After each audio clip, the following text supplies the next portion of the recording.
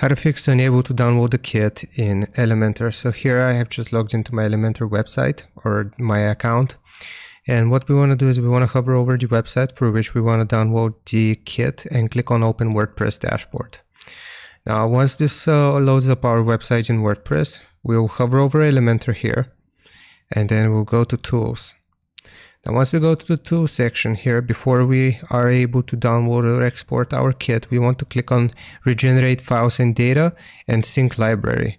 Click on these two buttons and let it do its thing. So after we have clicked on these two buttons and we've regenerated files and data and synced the library, we can go to Import/Export Kit and we can export our template kit here.